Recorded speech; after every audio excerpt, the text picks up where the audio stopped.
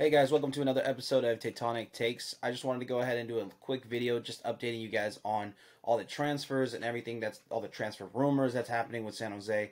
And I wanted to give you a little bit of a tidbit. I got some sources to tell me that the Jackson Yueill transfer is not set in stone, and then another report came later at night that Charlotte was looking into Aaron Ramsey, so that one is one to keep an eye on. I actually think the Marcos Lopez one is a little more set in stone, just because the way his contract is working, he would actually leave on a free in December if we don't go ahead and either sell him now or re-sign him to a new contract, which he actually just re-signed a one-year deal with us last year, so I could see that happening. He's always had the ambition to go to Spain, at least he's always said he wanted to go, but the Dutch league is a good stepping stone to eventually reach La Liga.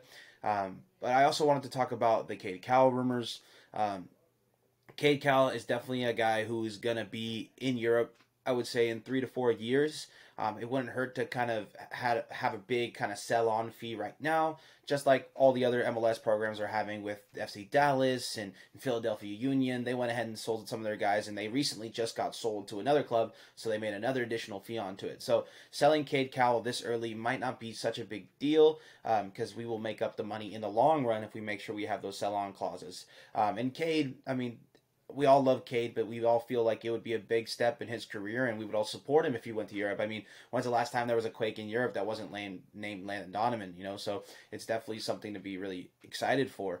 I also think the Jackson Yueill trade is something that we can all get excited for, too. I know a lot of us love Jackson Yueill. He's our captain. He's someone that is always going to be there in our hearts.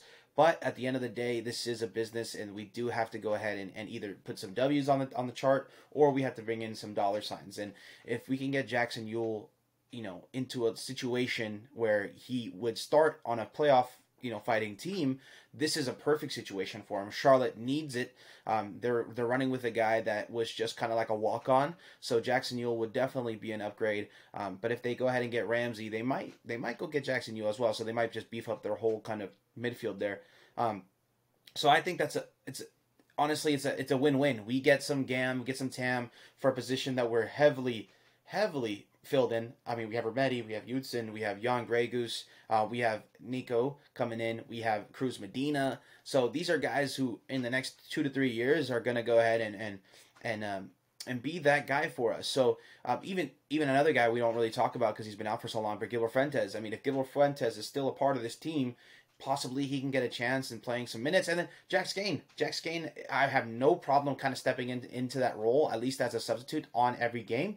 He's played very well for us this year, and I feel like he would do a great job, on the pitch a little more. So, and then for the next couple of seasons, until those guys can develop, Jan Gregus is someone that I felt gave us enough productivity from his games that he's played. I mean, he was leading the assists for the team for I think the first 5 games. So he was definitely a player that is of quality. So I would like to see Jan Gregus get signed if we do get rid of Jackson Yueill for some TAM and GAM. And I think we're going to see, I know Nathan, I'm sorry, he went ahead and he hinted at some new guys coming in possibly next week. So it's going to be an interesting week, that's for sure. It's going to be a busy one for Chris Leach, especially for Marcos Lopez. But keep an eye out if those guys play today. Again, keep an eye out if Marcos Lopez plays, if Jackson Yueill plays, if Cade Cowell plays. If they're not all on the squad, then that means they're protecting their investments and they're already a foot out the door. So again, keep an eye out on those guys. That's going to be a really interesting storyline for the rest of the day.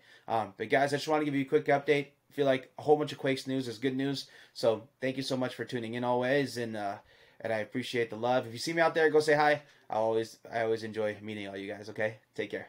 Have a good one.